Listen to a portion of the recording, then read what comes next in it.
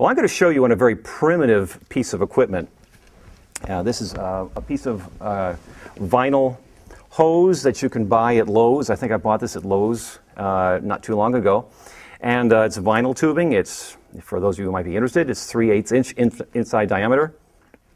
But basically, when you take a mouthpiece and you put it in a length of tubing, it'll resonate on certain notes, and I'll show you how that works. Here's a mouthpiece alone.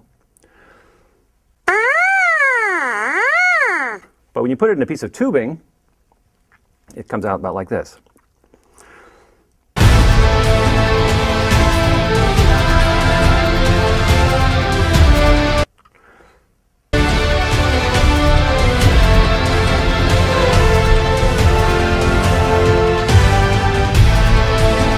And then what this is just a plastic funnel, but this is just like the bell on the brass instrument. And what this is like a megaphone.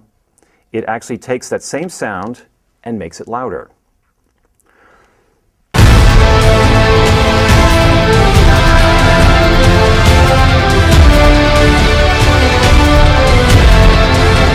Now that's basically the mechanics in playing a brass instrument or any instrument that uses a mouthpiece. You have the mouthpiece, creates the buzz.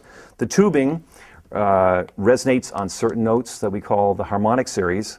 And then we have on it a bell, which actually makes it louder so that the sound projects a longer distance.